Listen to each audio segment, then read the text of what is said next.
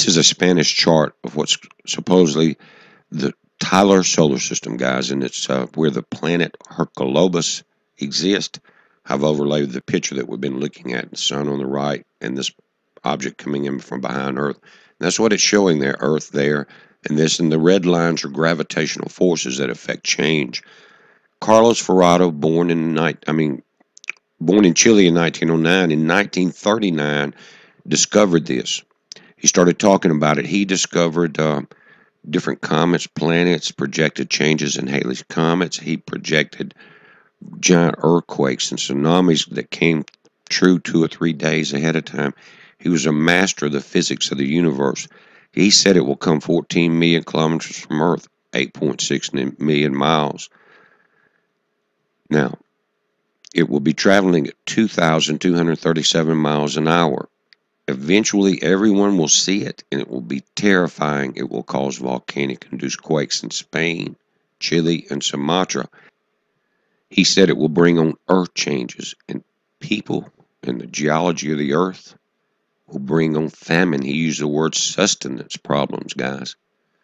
But then let's move forward to 83, Washington Post. Other newspapers had it too. It says a heavenly body possibly as large as the giant planet Jupiter and possibly so close to Earth that it would be part of this solar system has been found in the direction of the constellation Orion by an orbiting telescope aboard the U.S. infrared astronomical satellite. So mysterious is the object that astronomers do not know if it's a planet, a comet, or a protostar that never got hot enough to become a star. And I want you to notice the names in here: Gary Neubauer and James Hawk. Now, it says the most fascinating explanation of this mysterious body, which is so cold it casts no light and has never been seen by optical telescopes on Earth or in space, is that it is a giant gaseous planet. Now, again, notice who these two guys are. They're not just some backyard astronomers. Neuberger, honored American astronomer. He pioneered infrared astronomy. Director of Palomar, guys, JPL. J.R. Hawk designed instrumentation for the Spitzer Space Telescope, won the NASA Exceptional Scientific Achievement Medal in '84 and 2005. Tech guy behind the RAS and the Palomar Observatory. Now he teaches at Cornell in New York. They identified 9 objects in the solar system. These are the plate numbers. These are the two guys. Here, I want you to pause this and look at your tilts of the different planets. Notice Saturn 26.73, Earth 23.4. And they're watching this tilt, guys, because the further a planet tilts, the longer the seasons become, the more dramatic, the more problems you have. Earth is currently at 23.4. That's the tilt off zero. It varies from 22.1, you see that, to 24.5. Now, it says because the tilt changes the seasons as we know them, more tilt means more severe seasons, warmer summers, colder winters. Less tilt means less. Cooler summers, milder winters. It's the cooler summers that build up the ice caps, things like that, guys. But this is the variation normal from 22.1, 24.5.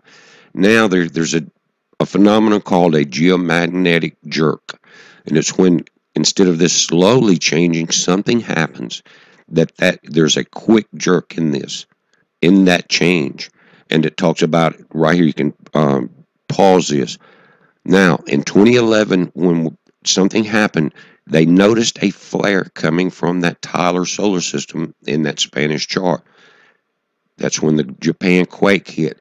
After that, look, guys, in the Tampa airport and airports in England had to repaint their north and south degree indicators on their airport runways. That is called a geomagnetic jerk. Now, they killed the funding for those two guys. Now they got 7 satellites starting back right after that in '73, where they started building them all the way up. Now they're headed that way. Now, guys, here's a breakdown of the math. Now, whatever it is, here's the math.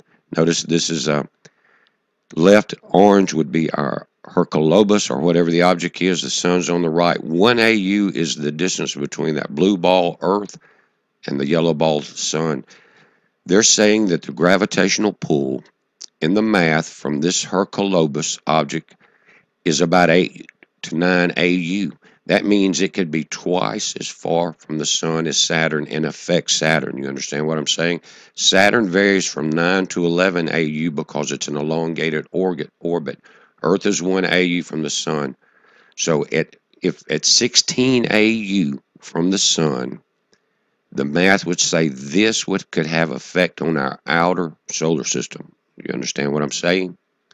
But guys, these are the numbers and some of the information.